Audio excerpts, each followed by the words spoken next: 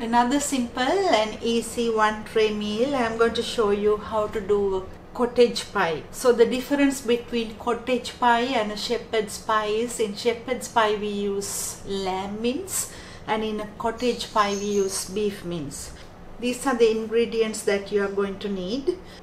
I'm using 500 grams of premium beef mince, 3 tablespoons plain flour, garlic and onion, rosemary, thyme or mixed herbs, salt and pepper to your taste, 1 can tomato puree, 1 large carrot and 1 cup of green peas, a teaspoon of stock powder and a cup of water, or you can use 1 cup of beef broth or chicken broth or even vegetable.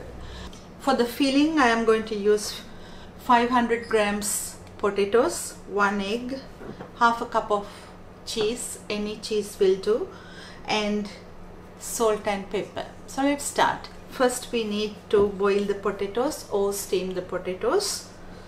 So dice the potatoes and put it onto a steaming tray and steam until it is tender. Going to steam this. While steaming the potatoes, let's prepare the ingredients. So cut the garlic,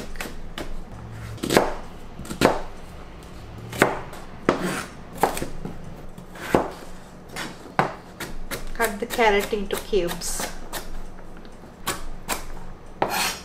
While steaming the potatoes, let's prepare the meat. For that, into a pan add about a tablespoon oil. Into that add the onion and the garlic. Stir fry about a minute or 2 until the onions are translucent.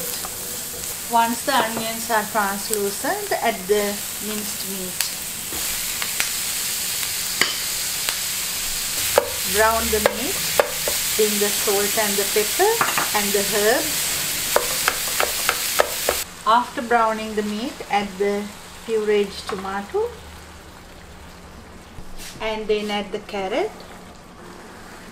Stir fry and cook about 1 minute. After, add a teaspoon of stock powder and about a cup of water and reduce half of the liquid. Add the green peas and then add the flour. Make sure to cook off the flour until there is no floury taste. So it will thicken quickly. Make sure to cook on a low heat.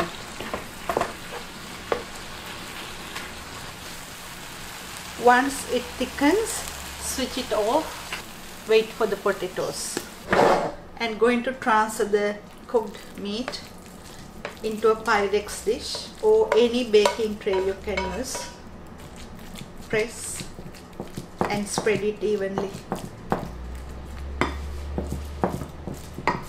When the potatoes are ready, add some pepper and a bit of salt and mash the potatoes.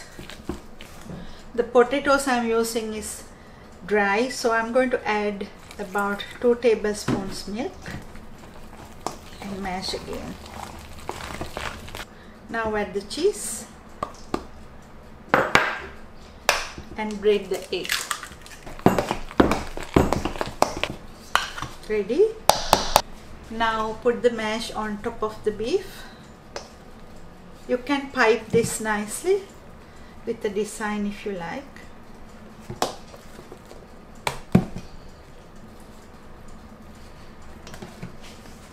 Spread.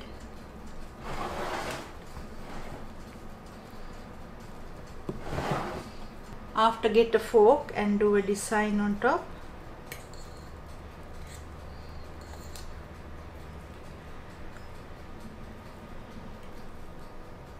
So this goes to the preheated oven, 200 Celsius, about 15 minutes, or until the mashed potato is golden brown.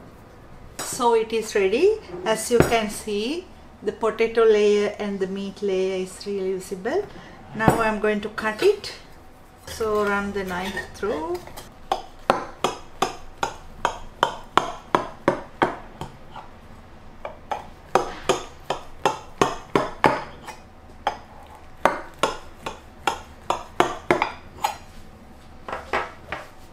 using a spatula. Take it slowly.